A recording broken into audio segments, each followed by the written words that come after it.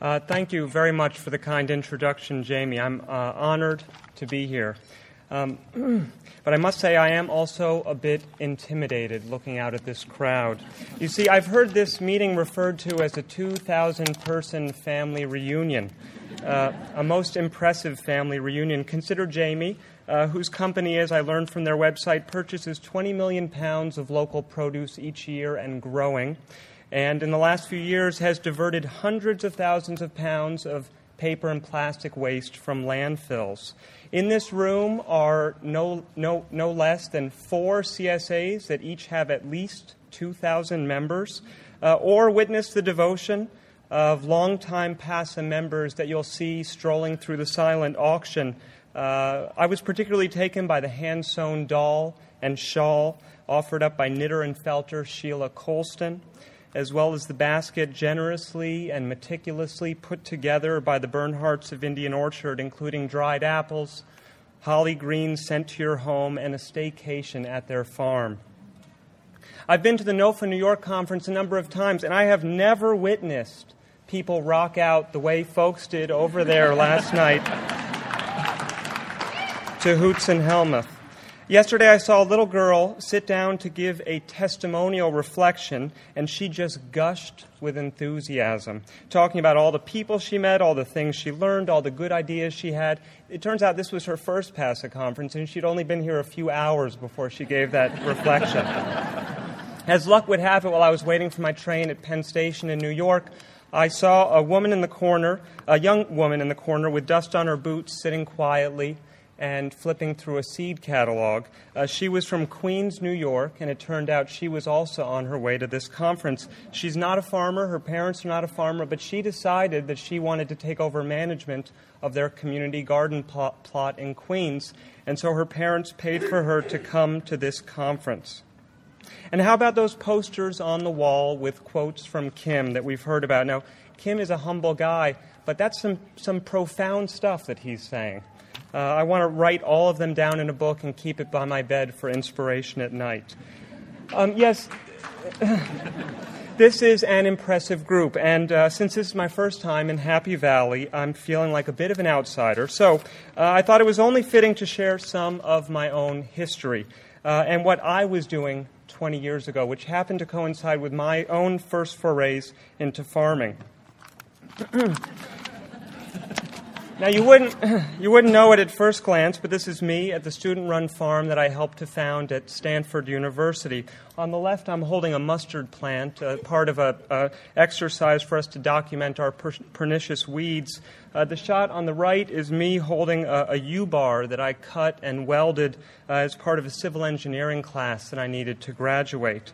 Now, growing up in New York City, my intention with starting this farm was obviously to get my hands dirty.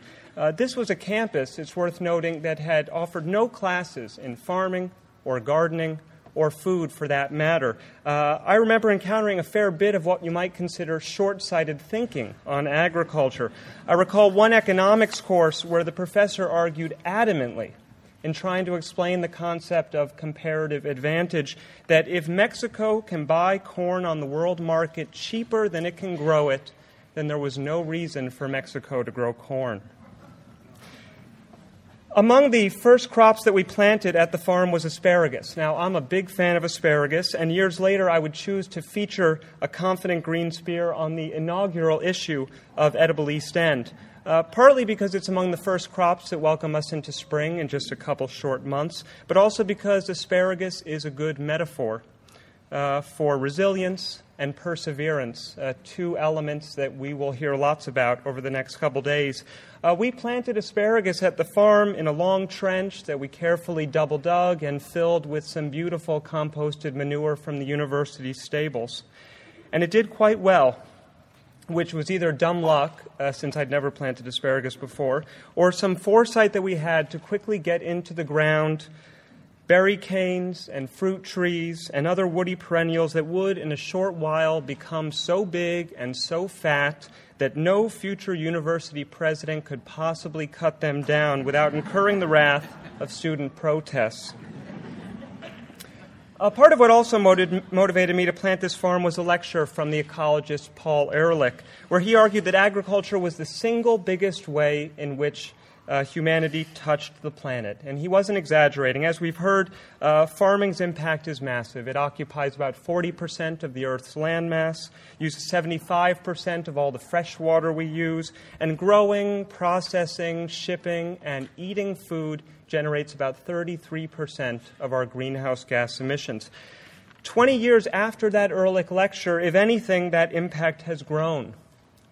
And after hearing dire predictions of how climate change will disrupt the temperature and rainfall patterns that all of us depend on, it's troubling that climate scientists have shifted from using the future tense to speaking in the present.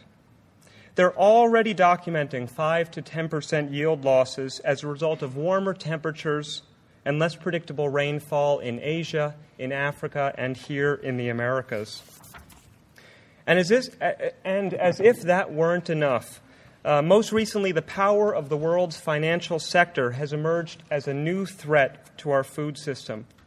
A new breed of speculators are dabbling in commodity trading, large international land purchases, and other gambles that have provoked great instability in food prices. Global food price spikes are no longer an occasional phenomenon. They are at a new plateau, not unlike oil prices, with no sign of prices going down.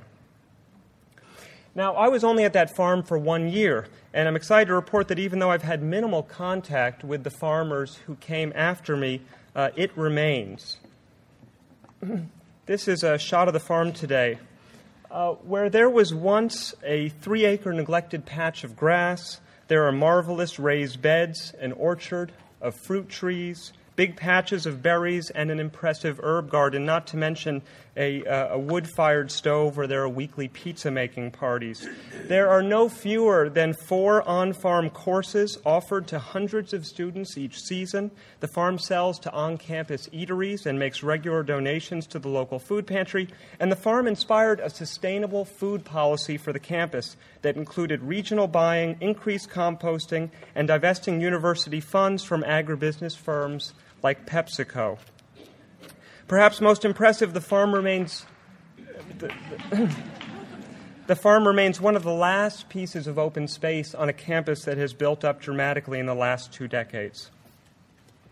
Now, I know there is a 180-acre farm not far from here at Dickinson College, so a 3-acre farm at Stanford University is really not that impressive. But a radical shift in thinking about food on a major university campus is a sign, in my opinion. And for the next 30 minutes or so, if you'll bear with me, I'm going to take you from Northern California to halfway across the globe in Africa before coming back here again to my home farm community in New York to give you a sense that there is a profound and hopeful shift underway in how people, farmers and non-farmers alike, are thinking about food. It's a shift that will benefit your bottom line and will mean more people sharing the values, the same values that we share here in this room.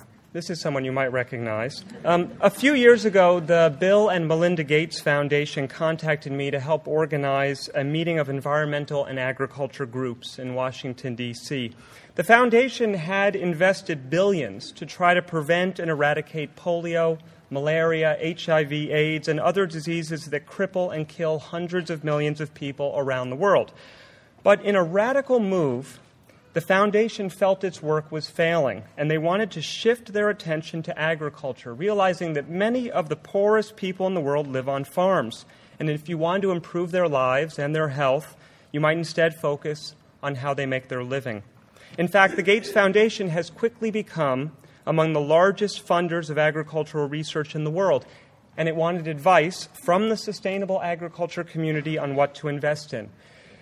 Now, the foundation understood what an intractable problem they were confronting. The planet produces more food than ever before, while at the same time nearly 1 out of 6 members of the human family goes hungry.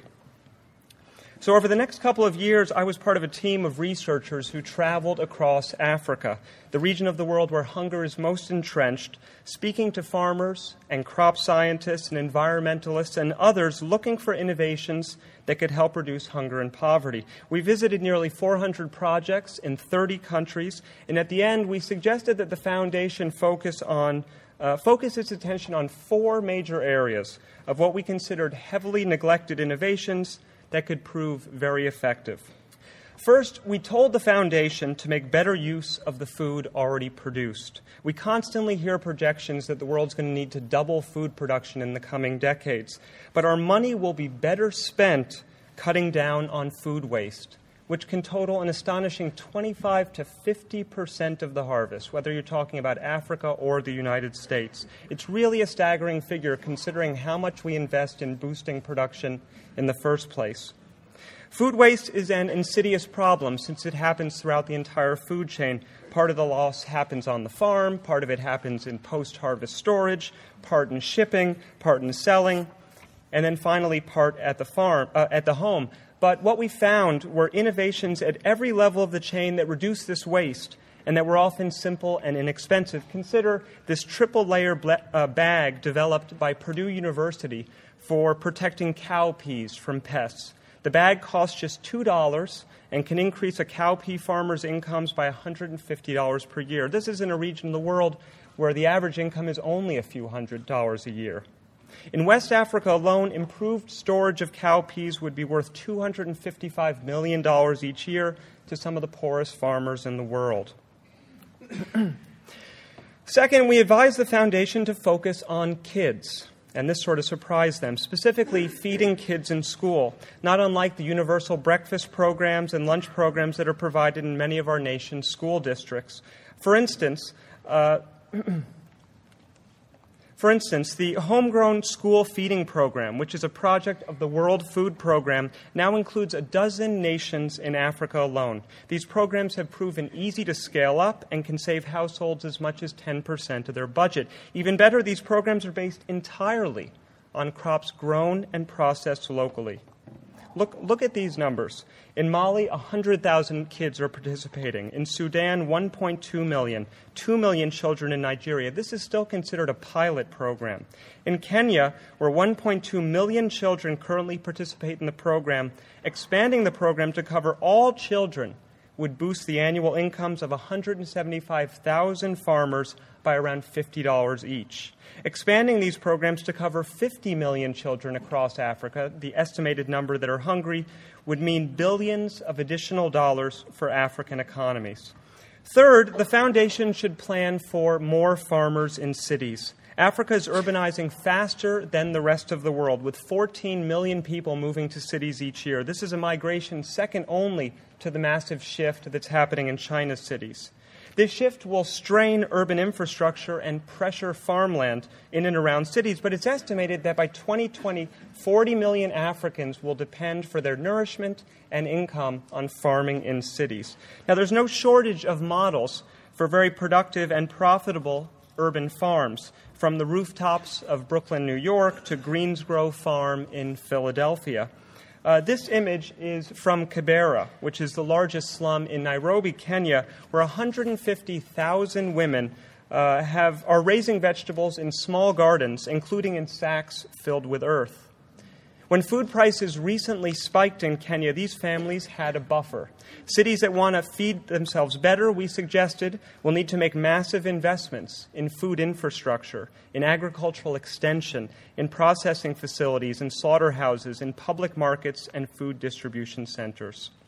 Fourth, create incentives and programs to pay farmers for storing carbon in their soils and on their land.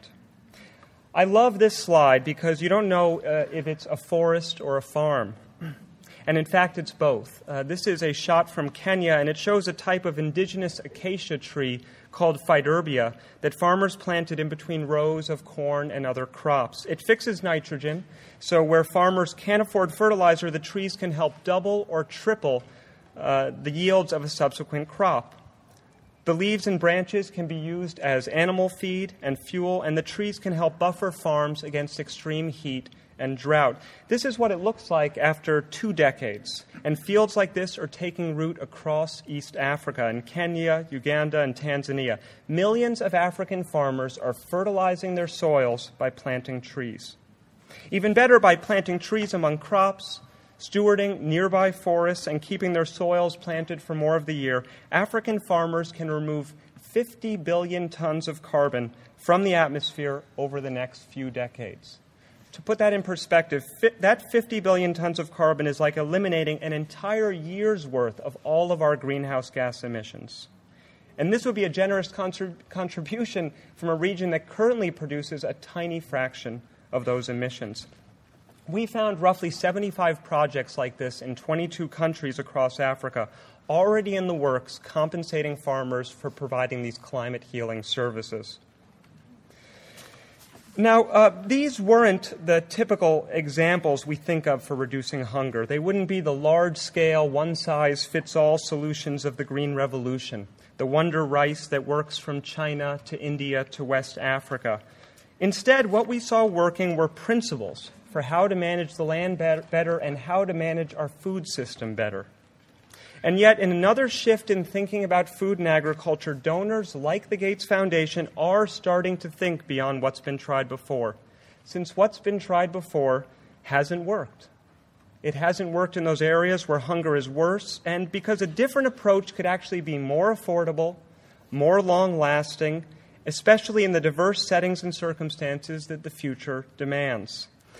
A Gates colleague told me proudly, but also in confidence, that the foundation would, in 10 years, be the biggest investor in organic farming research.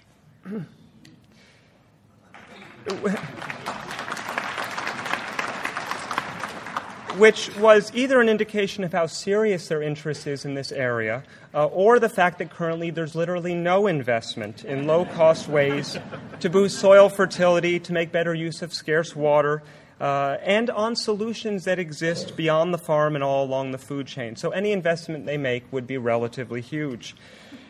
It is becoming clear, though, to the Gates Foundation and others that after moving in the direction of making our crop fields and our livestock herds and our supermarket shelves more and more homogeneous, with little signature of place and little touch of the human hand, that reducing vulnerability, not just in poor and hungry communities, but all throughout the food chain, will require re-injecting diversity at all links.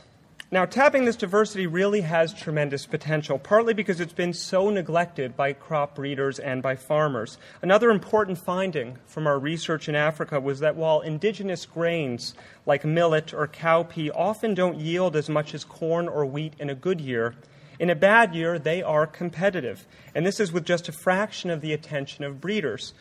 In fact, it's estimated that breeding work on these minor, neglected grains and a wide range of indigenous vegetables, from okra to pigeon pea to various braising greens, has a 400% return on investment compared to just a few percent return on breeding in the most common crops.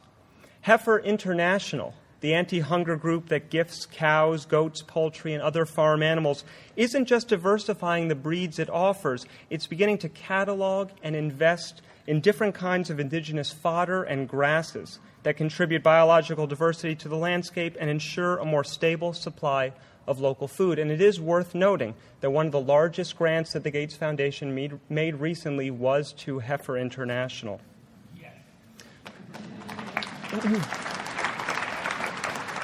This photo is from a seed-saving festival put on in Italy by Slow Food. And this was a woman who claimed that she had wheat that was passed down to her through her family from Roman times. These same scientists who are starting to show us that crops around the world are suffering from warmer and more erratic weather patterns are pleading with us to preserve as much of our crop diversity as possible, since they know that it's this very diversity that holds the plants that can cope with weather extremes. In the test fields and greenhouses where they can replicate conditions of a changed climate, the plots that do the best are those that are planted with a diversity of plants, diversity of breeds within one species, and a diversity of plants across the board. Not all may thrive in a particularly hot or dry year, but something will do better. Diversity helps us thrive. Yes, in our diets, it's the basis of good health. In our communities, it's often the basis of economic stability. Consider the example of Yellow Springs Farm in Chester Springs, Pennsylvania, which you might have heard of. The farm started out as a native plants nursery and added a cheese-making operation. And then to diversify beyond this, they started a cheese CSA, a CSA that offered a regular monthly shipment or pickup of the cheeses that they made. It was a hedge against all the other ventures that they had against the farm, but it also began to broaden the knowledge base of cheese-making in their area. Or think about the work of Organic Valley. This is the largest farmer-owned dairy cooperative in the country, and they are a national firm, and they get to take advantage of the economies of scale of being a national firm. But they have realized that it's important to invest in regional diversity and regional processing capacity. This is an ad from their New York Fresh line of milk. This is milk raised by New York farmers, processed and bottled in New York, and sold exclusively in New York. And they have rolled out these regional brands with all the regional infrastructure that's required in California, in Texas, and in other major markets. They realize that their customers want to see this diversity in the food chain, and they'll support more than just farmers if they can provide that. Or have you seen the workshops offered on heritage grains in the schedule today and tomorrow? This is a project run by Grow NYC and the Green Markets in New York. The director of this project, June Russell, was saying to me that when they first started it, she didn't know why it was such a big deal. You know, muffins made with heritage grain, who cares?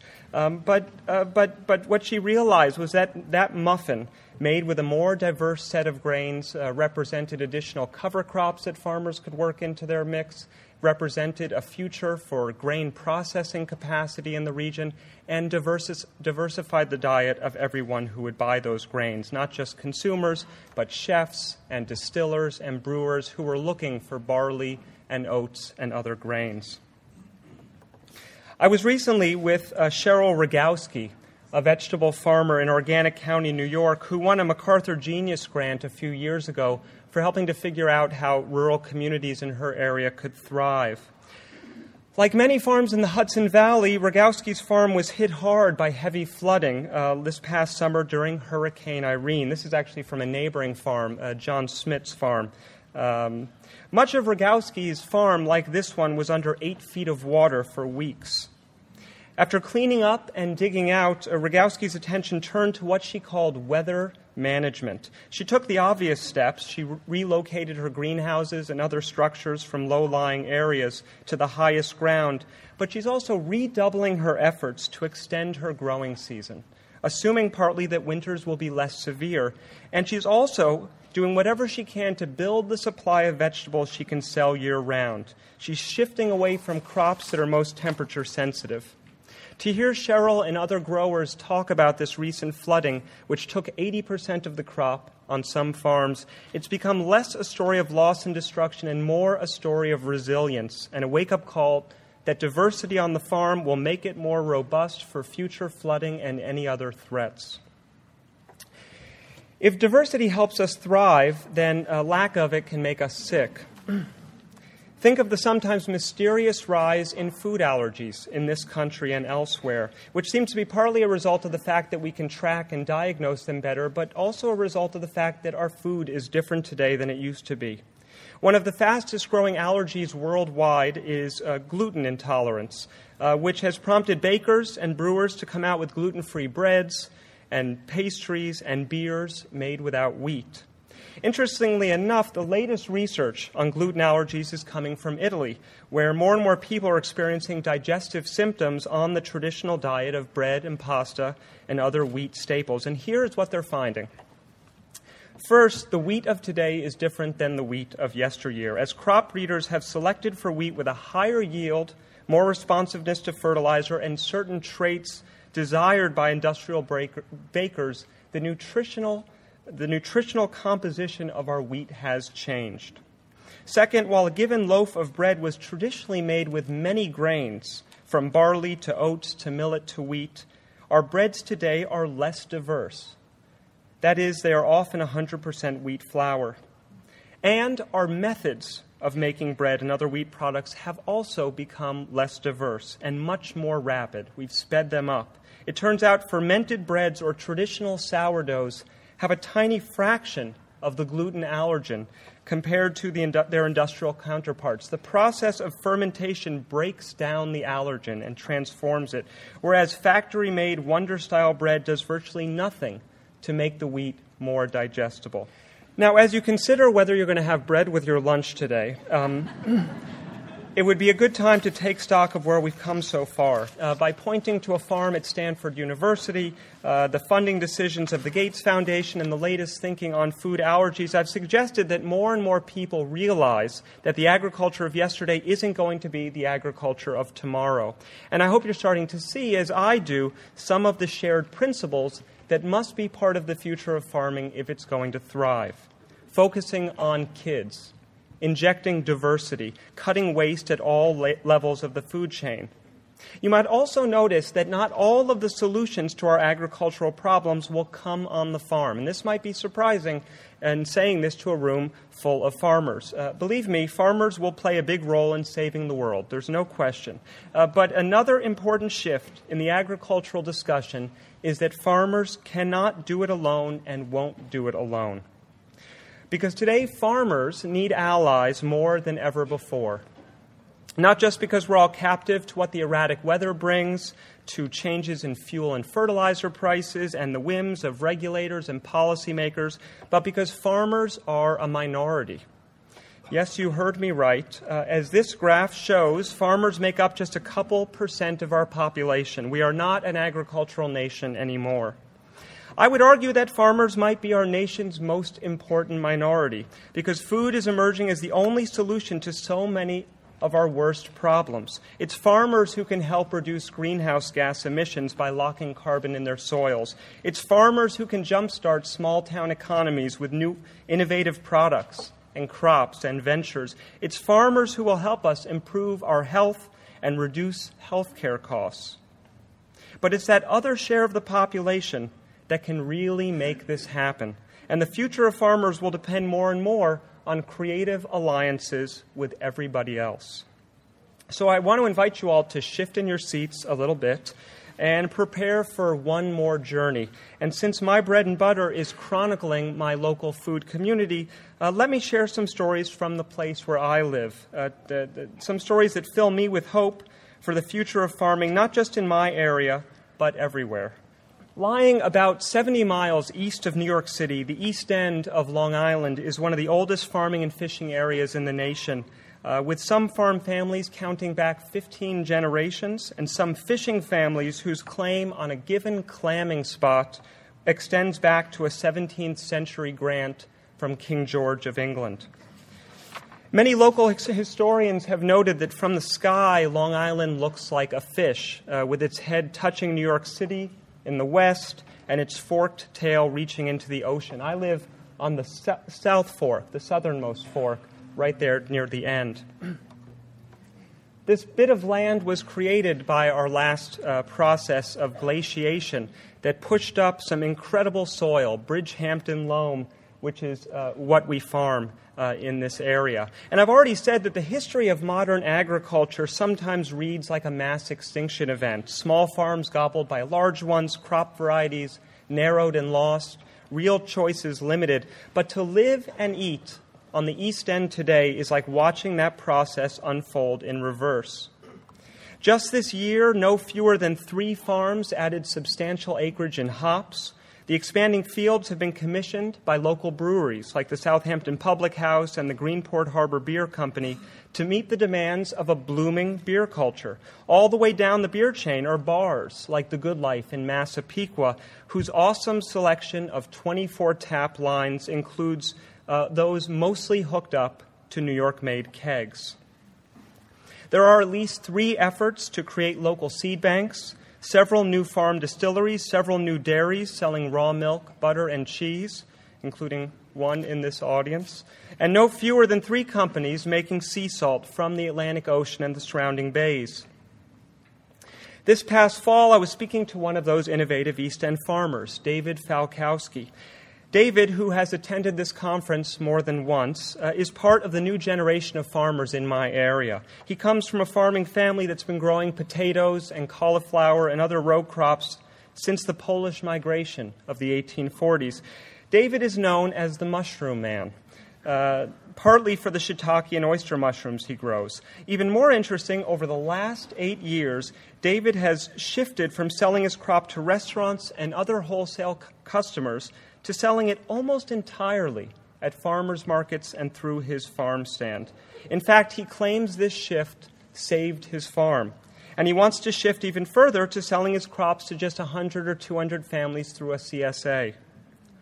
It's a shared burden, he said of CSAs. It's economically constant. It's not going to fluctuate with weather. It's like cash on the barrel. It's like cash on the barrel. There is a shared burden between farmer and eater, and this is another big idea that I want to leave you with. CSAs and farmers markets are not going to work for everyone in this room, but they do offer a glimpse of the sort of harmonious, prosperous, and delicious collaborations that can benefit all growers. So, we've heard of CSAs, but have you heard of wine clubs, which nearly all the 50-some-odd wineries on Long Island have launched? It's a way to guarantee some steady income, to hedge against poor harvest, and to begin to build an appreciation of the distinctive character of our region's wines.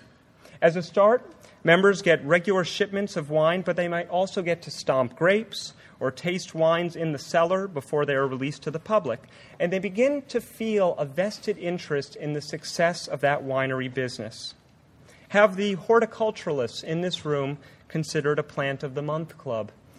Have the fruit growers considered a weekly or monthly fruit box? There's a honey CSA in my town that has a waiting list. People are craving a regular reminder that they are supporting their farmer. Not all of these good ideas are going to come from farmers. Many of them will come from citizens who want to help farmers. Consider some new collaborations that have emerged in my area between food pantries and farmers. A few months ago, a neighbor and friend who raises bees and chickens and keeps a home garden had a seasonal epiphany. The number of farmers visiting local the number of families visiting local food pantries swells in winter, just as many nearby farmers have lost their main roadside customers. So working with the local land trust, she quickly raised $15,000 in small and large donations, bought crops from a group of local farmers, and delivered it to local pantries. Pantry visitors got a wider selection of fresh produce. Farmers got a new customer. Now, these were donations that would have likely been made anyway, but now they were earmarked for local agriculture. Even local government is getting in on the game. Tapping into unused resources and unsuspecting generosity was also the goal of town officials throughout my region who added refrigerated coolers at various strategic points to make it easier for hunters to drop off excess deer meat and for people in need to pick it up. This is all creative thinking, but it's also ways for us all to carry the shared burden, no matter where we are in the food chain. And anyone who has spent a small fortune fencing out deer, which I imagine some people in this room have, knows we'd do well to encourage a local taste for venison.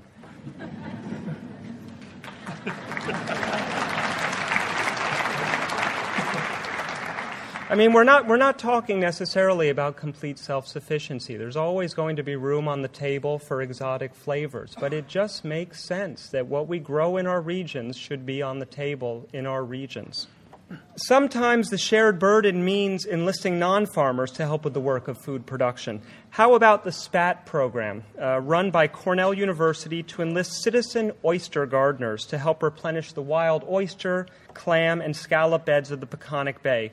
SPAT stands for Southold Project on Aquaculture Training, and SPAT is also the term for baby shellfish.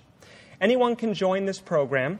Members get trained in basic aquaculture. They get set up with baby oysters, cages to keep them in, and even a place on the waterfront where you get to keep your cages. It's the largest community aquaculture program in the country, and it regularly seeds the bays with millions of baby shellfish.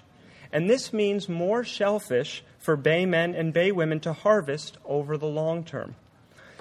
In full disclosure, I am a member of this program. I got into it because, as a perk, members get to keep half of what they raise for their own consumption, returning the other half to the bays. And as you might imagine, come harvest in the fall and winter, we members have the serious oyster hookup.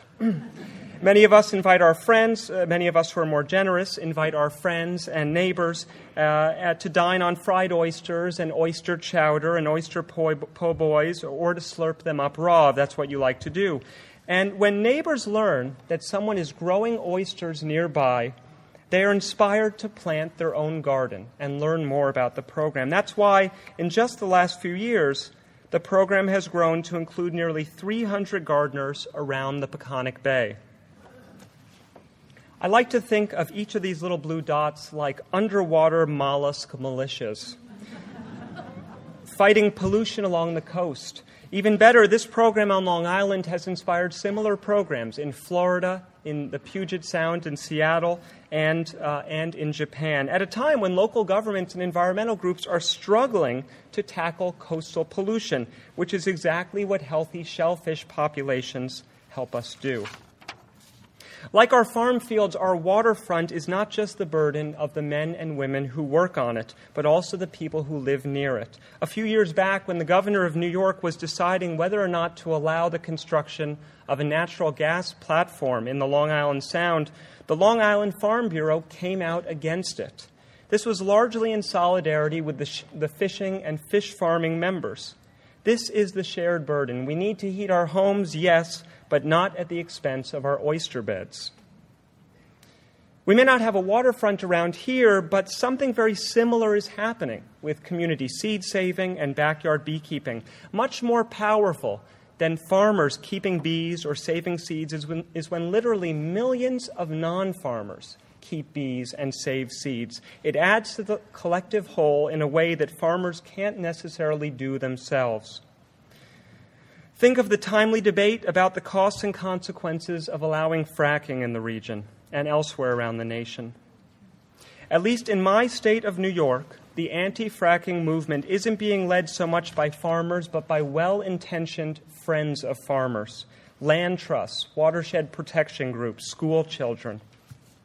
A coalition of thousands of New York City chefs and restaurant workers have banded together under the Chefs for the Marcellus campaign, arguing to the governor that regardless of the short-term benefits, fracking will endanger the market for Empire State produce in New York City and beyond.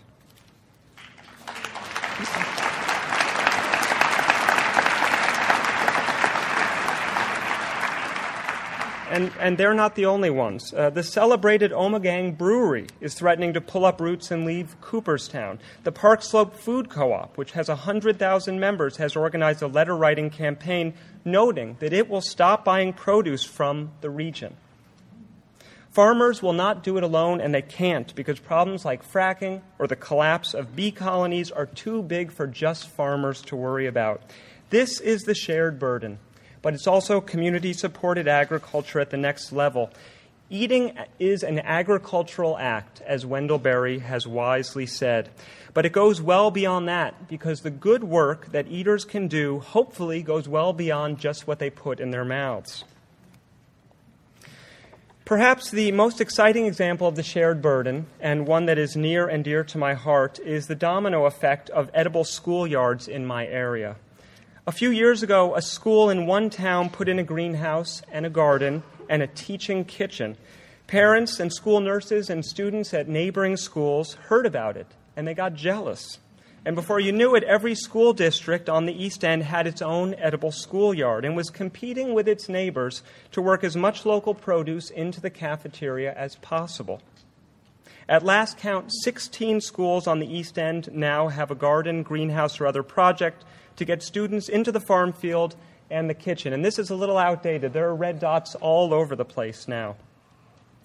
Now, I've heard this is the only agricultural conference in the state that requires childcare, and that Pasa has a very strong youth program, so it's worth dwelling on this a bit. We know that good eating habits start at home. But particularly at a time when our nation faces an unprecedented obesity epidemic among children, wouldn't it be great if kids came home from school demanding healthy food and knowing how to cook it.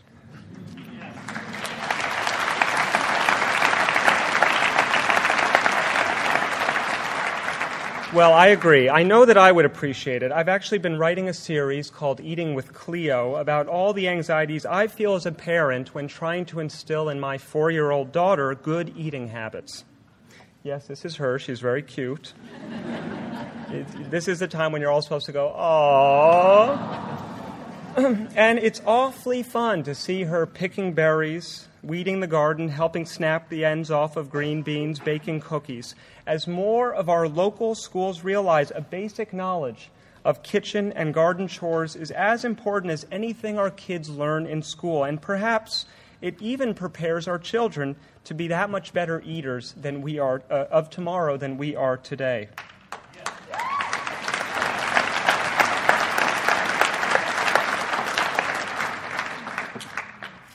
Programs like farm to cafeteria and farm to school programs have cropped up in every major school district in the country, and you might have heard that the USDA just appointed for the first time a coordinator, a national coordinator of farm to school programs. This just happened yesterday, and it's a very good sign. It's actually the woman who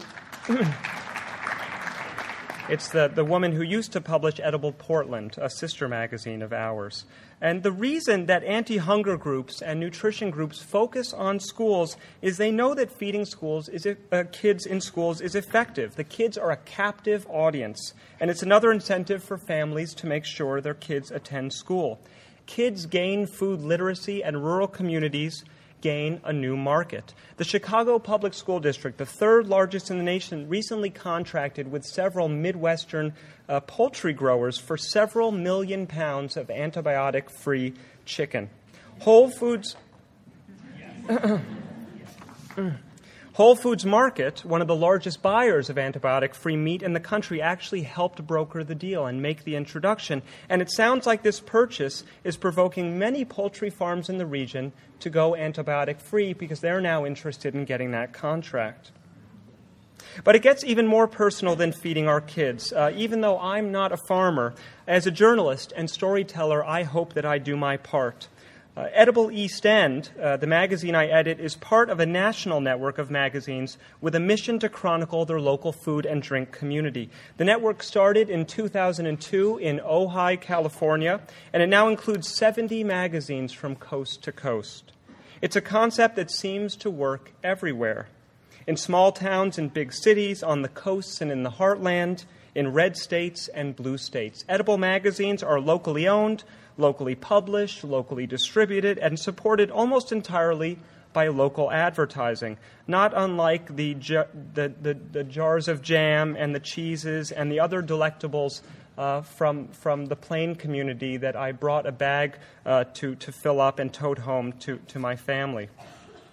And in contrast to the Food Network that might treat eating as a spectator's sport, we hope to entice and coax and convince our readers to step up to the plate, literally, and to play their role in the shared burden. I think of this testimonial from the Edible Austin reader you see here. Our readers, like this person from Texas, want to be inspired to take action.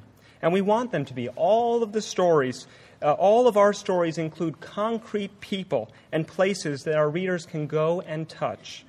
Farms they can visit in a day's drive, products they can support and buy at local shops, local food politics initiatives that they can get behind.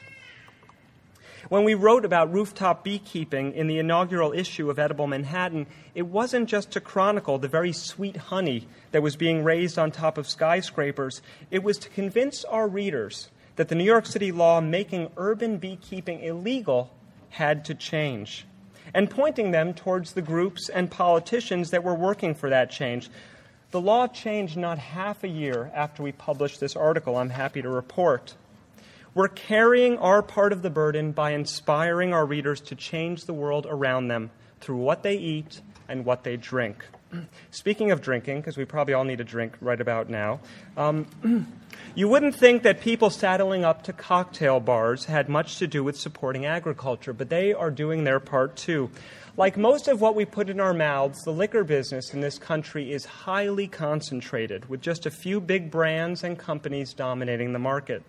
But the fastest growing segment of the American liquor business is what are called premium spirits, many of which are small batch and artisanal. Pennsylvania, as you might know, is near the forefront of this trend. Here are two local brands that you might recognize. Oregon is actually the national leader in licensed microdistilleries, with New York a close second, I'm proud to say. What's pushing the industry in these states are laws that make it easy for farms to set up distilleries, as well as very enlightened laws like the ones they just passed in New York and that I hope will spread throughout the country, that require beer and spirits producers in the state to use that the majority of the grain or other feedstock for those beer and spirits come from within the state. The ultimate demand, though, the ultimate purchase, the ultimate consumption of this product is coming from drinkers who care as much about the origins of the rye in their whiskey and the apples in their hard cider as they do about the beef in their burgers. We will have more unlikely allies than ever before, unlikely allies like this. And it's easy to forget this. As a movement, it feels like often we're in a place of being defensive. We feel we've got to rail against Monsanto. We've got to defend organic and sustainable principles and benefits from those who would deny them. But here's what I predict. That campaign, that $30 million campaign that we heard about earlier, is going to be a massive flop. It's going to be a massive failure. And here's why. Because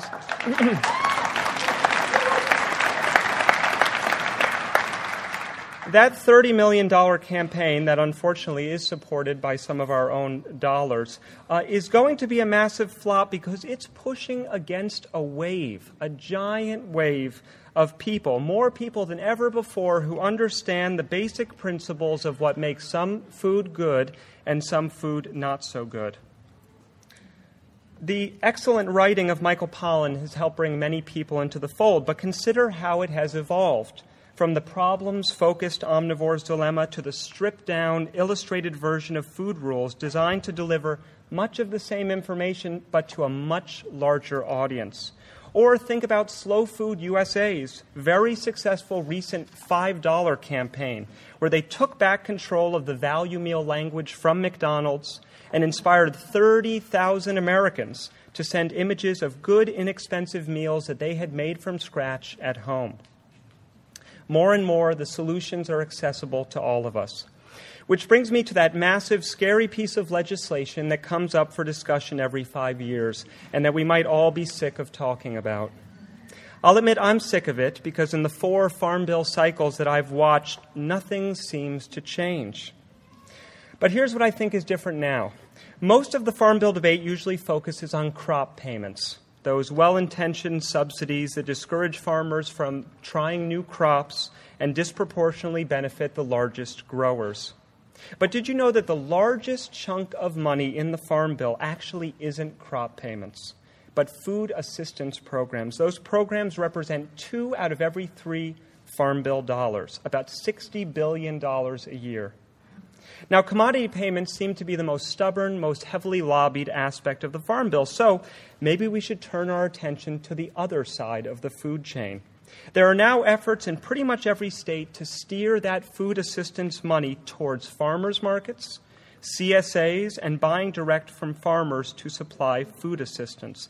I have it on good intelligence from someone high up at the New York State Department of Agriculture that there is language being inserted into this 2012 Farm Bill that will make it that much easier for electronic benefits transfer, EBT, to be used at farmers markets throughout the country.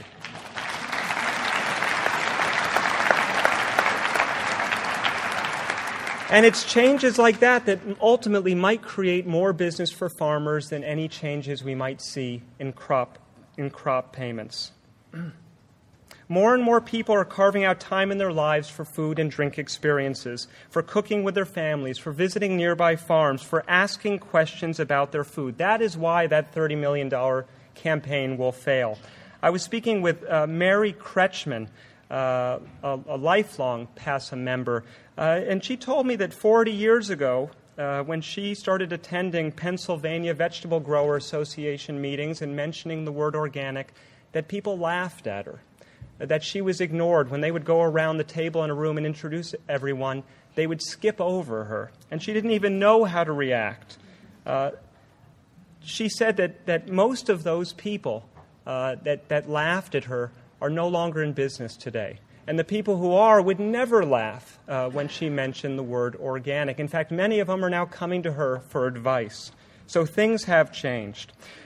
Now, is this going to be enough? Definitely not. We often hear talk of the ag of the middle, the great majority of farmers who exist between the very small farmers who are selling direct and the very large farmers who can only make do on volume. But what about the eater of the middle? What about our friends and neighbors who don't have time or means or interest to cook from scratch and eat? It's estimated that the share of food in this country that's defined as good, meaning local or humanely raised or organic or meeting some other sort of sustainability or eco-certification, is just 5% of our food supply. Just 5%. As small as that number may be, it also means that there's plenty of low-hanging fruit that remains. And when supermarkets and fast food joints and corporate cafeterias start catching on, things will really snowball. Just last week, to mention another example from my area, I heard that the Bayshore School District, one of the largest on Long Island, is using thousands of pounds of B-size mini potatoes in its cafeteria. Long Island-grown B-size mini potatoes. These are the little spuds that used to be used to make knishes and for other processing purposes, but they're actually perfect for roasting, whole, unpeeled, and then served, gobbled up by school children, probably with the aid of ketchup. In this case, the farmers didn't have to do anything differently. It was instead a school food service administrator, shown here with that puzzled look on her face, not believing that small potatoes could have anything good to offer her. She wondered how she could make better use of a product that already existed in her supplier catalog that was cheaper than the bigger potatoes but didn't have a local market. Picked up by other schools on Long Island, this could be the first major new market for Long Island potatoes in generations. Everywhere you look, not just in Happy Valley and beyond, everywhere you look are examples of good food moving beyond the fringe. And I suspect that each of us in this room can point to similar examples in their own community. So let me do a quick exercise to see if this is true. Raise your hand if a hospital or a government cafeteria or other big institution in your area is starting to buy local produce. Raise your hand if there is a seed bank or seed-saving effort in your area or a focus on heritage breeds. Raise your hand if a school or school district in your area has planted an edible schoolyard or launched some other farm-to-school program. The really exciting thing is these efforts are already spreading without the support of government or other big institutions. Instead, they are propelled by folks just like us, farmers, parents, community leaders, concerned eaters, all working together.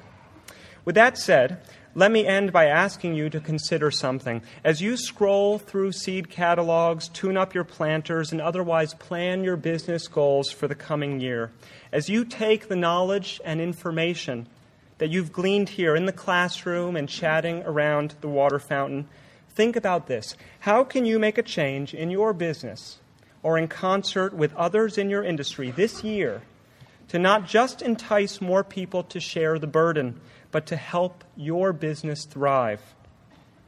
Look, we're all busy people. We're not necessarily looking for new things to add to our lives, but some of these things are relatively easy to do. The Bayshore administrator who started buying B-sized potatoes said the move actually saved her money. And she said to me the answer was lurking all along right under her nose. As a bonus, her purchase of those mini potatoes helps revive our economies, protects our landscape, nourishes our children, and enriches our communities. And that's the most important work that any of us can do. Thank you.